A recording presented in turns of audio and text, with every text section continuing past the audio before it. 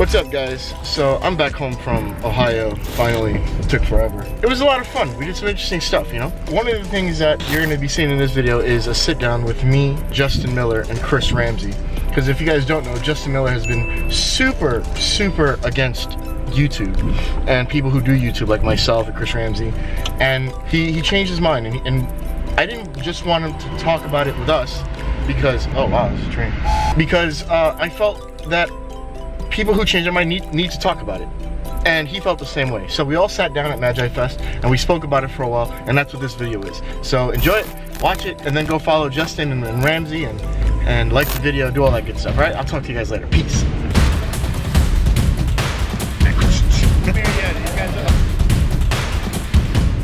Let's just go. All right, so here we are. We're with Justin. Yes. Chris Ramsey, my boys.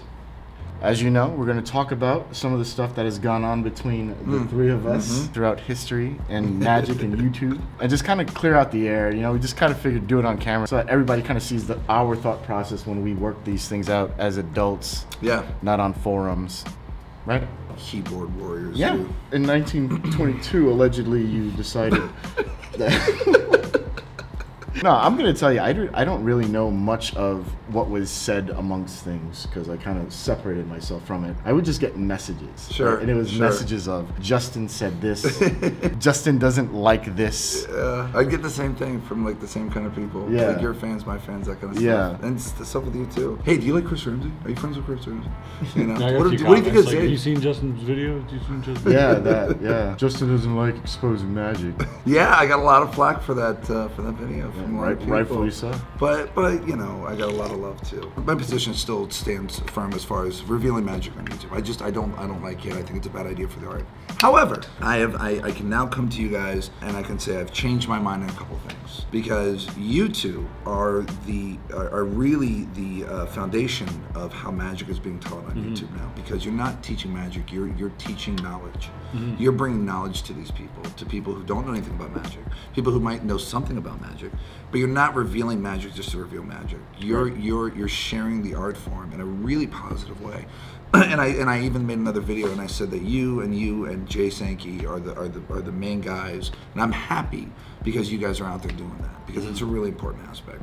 Do I agree with revealing magic? No, I hate it. It sucks. But like you said, we talked about this whole thing in this past couple of weeks, this weekend, that, you know, why fight it? You can't fight this whole thing of YouTube. It's so what about it do you hate more? Is it the monetary aspect of people giving stuff away for free, or people giving stuff away that they have no business giving stuff away, or like a combination? I think I'm one of those guys, you know. Or you just want it to be secret? It's magic is so, I'm so protective over it.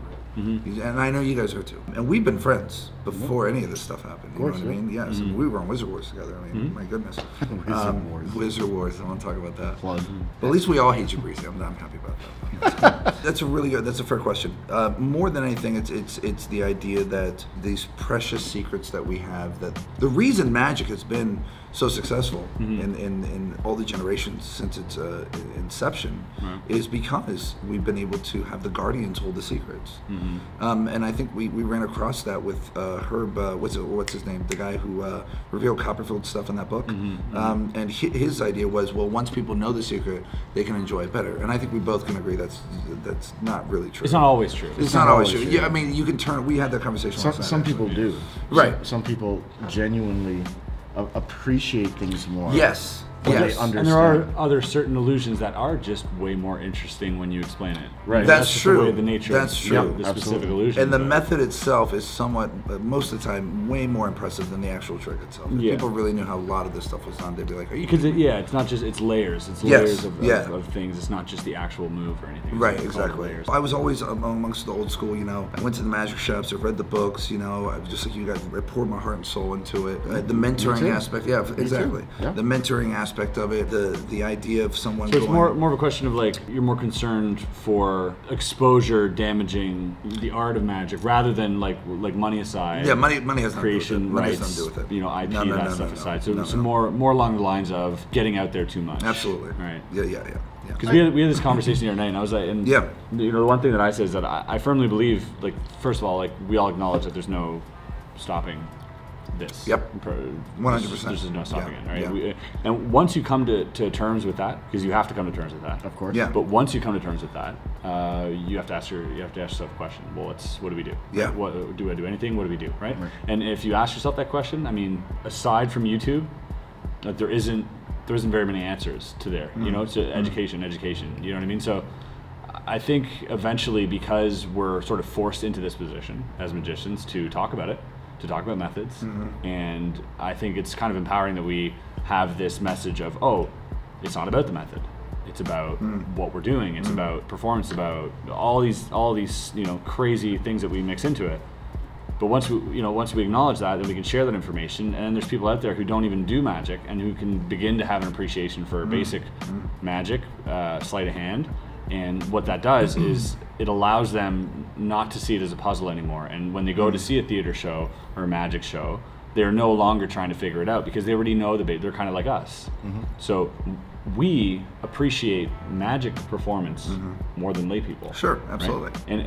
And so when you think about it, if you give lay people or spectators or whatever, non-magicians, if you give them information enough for them to carry around so they can see a performance and appreciate why that performance is good, not just because of the fooling aspects of it, but because of the actual, you know, the way he does it and everything else. And once you give them that, well, then it's like kind of like educating somebody about art, and they go to MoMA and then they can start. That's a really good point. They can start looking at it in a way that it's not just, well, I don't get it. Why is it just scribbles? Right, exactly. Who the hell's Jackson Pollock? You know what I mean? Right. It's a terrible way to put it. That's Did you watch it? But, that's good. Yeah. But it's just kind of like I think we all need that baseline information to be able to appreciate it as an art form. If you want to treat it as a secret, then it's not an art form. It's something a little bit different. It's tricking people, but people are getting smarter. People have more and more technology, and so you're going to lose that fight. Yeah. But a lot of what I've noticed is a lot of the people that are arguing it are strictly arguing it for the monetary reason. Sure. A lot of people, yeah. It's not that exposure is bad. It's exposure is bad when it's free. Yeah, right. Right? But if you give away 5 downloads by giving me your email, that's fine. Right. Like, that's it's, a good point. Yeah. It's the same thing, you know? There's, to me, you look throughout history with different things, you know? You look at a discovery of magic or witchcraft or whatever it was, right? It actually discovery of witchcraft magic. It actually discovery of that stuff. Right. And of course, the book was written just so that people wouldn't be hung anymore and killed. Right. Because that's what they were doing. It actually talks about selling magic as a bad thing. Yes. This was back before magic was a market. I'm against. I really am, and I'm part of the problem. I'm against. I really don't want to sell magic. I really don't. But that's not. I don't think that's a fair way to look at it, because I don't think by selling something it diminishes it, right? If you put time into something and care to something, I think you should be able to get a return. I agree, but the problem is we don't have enough policing in this situation where the bad magic is filtered out. Well, I think it's the way we're selling it as well. We're selling a secret rather than selling a project that you worked on hard for. And you know, if secret's a commodity, then you're walking a fine line between I'm going to make a trailer, I can't reveal it on the trailer, but I can't lie to them either. And now you're sort of playing this gray area with you know, sort of ambiguous texts such as thought of card. Oh wait, but is it a freely thought of card? You know, and you're playing this gray area where you're trying to sell secret, and you're trying to like kind of con them and lie to them, right? And that's when people get upset, like when they get screwed over, and then they get upset when they don't. People don't really understand how hard it is to make a magic trailer. Of course, and be honest at the same time. But then there's also like, you know, you buy a book. You buy a book from 𝗦𝗧𝗨𝗙𝗙, not because you want to learn a specific effect, right? You buy it because it's 𝗦𝗧𝗨𝗙𝗙. Because a guy has great thoughts on magic, and you know. I just wanted triple coincidence. Right. Okay. But do you know what I mean? Like, first one. Regardless, like you're buying Royal Road, you know, not because there's an effect in there that you're like, you're buying Royal Road for the knowledge and for the person who wrote it and all this. So it's how you see it. Like, we're selling a secret. Yeah, there's going to be a lot of back talk, a lot of stuff like that, because you're dealing with a very touchy thing. You're not giving people what they want before they pay for it. So. But also too, I think there's a huge disconnect, right? There's a disconnect between what we came from in the magic community and the community me and you are a part of now. There's a huge disconnect, and there's actually like 4 people. We're at Magi Fest right now. Oh yeah. Right? There's 4 people that came to this convention because of my channel. Yeah. Right? Yep. A couple of them are YouTubers, some of them aren't, but they're people who were from the YouTube magic community who didn't know about things like this. They weren't ready. Right. And in 5 years from now, we might be sitting at their lectures. Absolutely. Yeah. Yeah. And that would be amazing. Yep. That would be awesome. And that's a beautiful thing to see what you guys have done and what you, again, I really believe you guys are the founders of this movement. There's no question. Because you really, and I talked to you about this last night, that you found the pulse. You guys found the pulse. The pulse has been beating the entire time, but you guys found this way to really connect to these people. And I respect the hell out of that now. I really do. In the beginning I didn't, because, you know, I was like, I don't want magic revealed, you know, whatever. Of course, I felt, and I told you I felt the same way before going into this, and I even told you, like, I don't know if I'm doing it right. Yeah. We talk about it all the And I time. love the humbleness from it too. I have you know no what mean? idea. Like, I have no idea if I'm doing this the right Yeah. thing, and I might look back on it 10 years from now, and that was a huge mistake. Like, who knows, right? But it feels right, and it feels like I'm actually trying. Yeah. And if I wasn't trying, I think that I'd be more part of the problem than I am now. Well, I've read the comments too on both your guys' channel. It's just so positive. Yeah, but there's times where we Just talk wonderful and things. we're sitting there, I don't know if I want to do this. I don't want to do this. Should I do this? Like, we talk about it too. Yeah. You know, it's never this rash decision of, I'm just gonna do whatever. Yeah. Right. Like It's a real thoughtful process. There's sometimes where we go through emotions because we don't want to do something. Sure. Because we feel it's too much, or it's, you know, like, you know, because like I do tutorials. I don't necessarily do as many tutorials as you do, because I still hold some of that. I don't want it to be a tutorial thing. I agree. You know, and it is what it is. And I still do tutorials because I still think people should know certain things if they want to, and I'm okay with that. But it's hard. It's hard to wake up and do a video and go, I'm just gonna do this, knowing that there's gonna be where you come from looking back at you and going, this is wrong, and then you have the other side of people who are going, I had no idea. Sure. And this is amazing. Sure. Yeah. And You know, that is a that fine number is line. greatly, Jesus is greater. Yeah. Yeah. You know, the positive feedback is so much greater than any of the negative feedback, and I think primarily because most of the people who think it's negative are not on YouTube anyways. Right. They don't understand the They don't platforms, understand they're it not at watching all. the videos, and that's Yeah. why, like, the videos I get and you have, we have like 98.9% like rate. You know, so like very, very few people think, and I don't know, you know, and if they voice their opinions, you know, we get into stuff, but for the most part, I think it's just, there's no, like, YouTube is the #1 search engine for how-tos. Who's the guy that was before you guys? 𝗏𝗏𝗢𝗏. Yeah, that So- you could just feel like well, the he difference wasn't is doing it for the right he didn't reasons, love right? it, right? He's into wrestling, the guy, right? So he likes the wrestling stuff, and he was doing magic and stuff. And you know what? He tapped into a niche on YouTube. But you gotta give it to the guy too, because you think about it, he wasn't part of the magic community. Or Not at all. industry. Right. So No. if I sit here and I discover something and no one's put this out on YouTube, and I'm the first one, I'm gonna be like, oh, maybe I discovered this. I'll call it a two-card lift, you know, and maybe he doesn't know that, so he's putting it out there. After a while, he got wind of it, I'm sure. But at that point, well, then he started revealing, you know, Richard Sanders stuff, and then he just started buying magic tricks and started revealing. Yeah. Because he saw the license Definitely. and shares thing was a real thing. You know what I mean? Yeah, definitely. But again, and I'm kind of playing devil's advocate here, but you know, a lot of people got into magic because of that kid. Sure. Absolutely. You know what I mean? Sure. So again, you're kind of saying, okay, yes, but you did take money out of my friends' pockets who are selling effects, Yeah. and who have kids, and who are trying to feed Yeah. them, and that I'm not okay with. Right. You could have worked it out with them, but aside from that, I think you did some type of service to a lot of these kids who felt inspired by his content. Obviously, he had a lot of followers and he had a lot of views and stuff. So it's, you know, at some point he was connecting with something. Apparently, he didn't have enough to sell the deck. Yeah, it was a terrible deck. It was. It was just basically Chris Angel's deck. Both Wasn't of it? them It were was just terrible. horrible. And then 𝗏𝗏𝗢𝗏 came along. Sure. And 𝗏𝗏𝗢𝗏, I think, does it better than most. But he was on the same thing as Jarek for a while. For a while, yeah. There's a lot of things that I was like this, but for the most part, I think that I think the damaging thing is when you become a tutorial channel. Like, my channel isn't a tutorial channel. I just put a poll up on the community tab, and I was like, you guys, would you like if I just taught something quick during a vlog sometimes? And like, at 44,000 votes, people like, yeah, like 80% were like, yeah, you know. It's just like, but I'm trying to like shift away from like, okay, this is tutorial, just because, you know, there's enough out there for us to learn. But 𝗏𝗏𝗏𝗏 was a tutorial channel, and the damage of that is now you see his content sort of trickling. He's buying other people's videos to put on there, which is smart in the position he's in. But the guy's got so much content he has to produce. Yeah. Eventually. Yeah. You know, it's a numbers game. He's gonna grab something that he has no business doing, or he's gonna teach something that he's really not good at.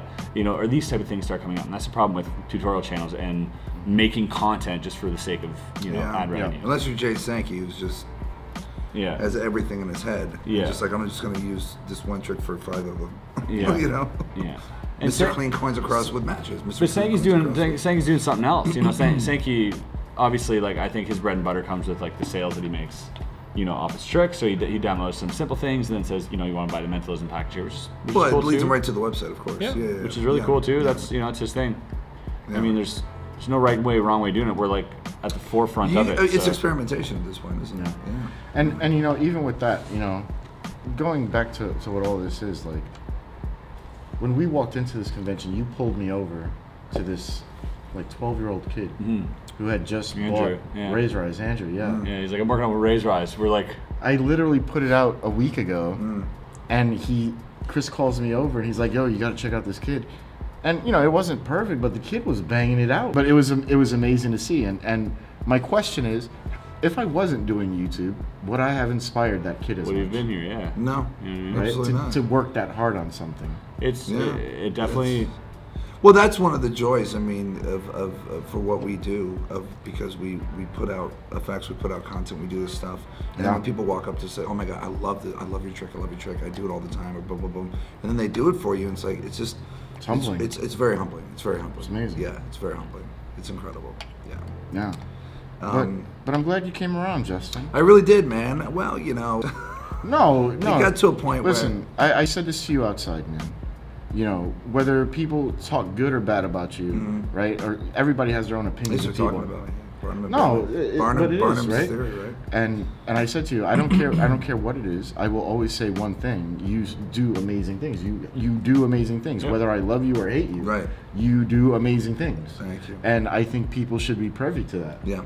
You know, and I think because of the way you were thinking about things, you were kind of doing an injustice to what people could learn from you. That's a really good point. You know, I agree with you. Yeah. So I'm glad. You know, you don't have to do tutorials. You know, that's fine.